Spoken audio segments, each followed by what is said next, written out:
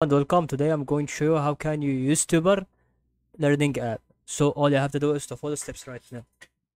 As you know, I will tell you how can you do this.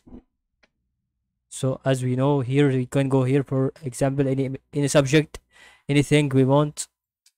Here it is we want. So you can go for study for tickets, for jade lines. So everything you wanted to have through your start and endings.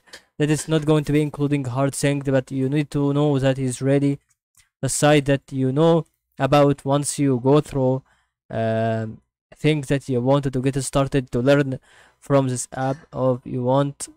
Okay, if you want to learn, so I tell you that is good going to be the best website to understand about, and that's all about what I can tell you here, because that is really what I can tell you. How can you use it? You can go for any subject here: physics, economics, English, biology, political, history, general knowledge, geography, maths, chemistry, elements, also books that can be founded, and GDs that can be through every subject here with exams and every course with everything.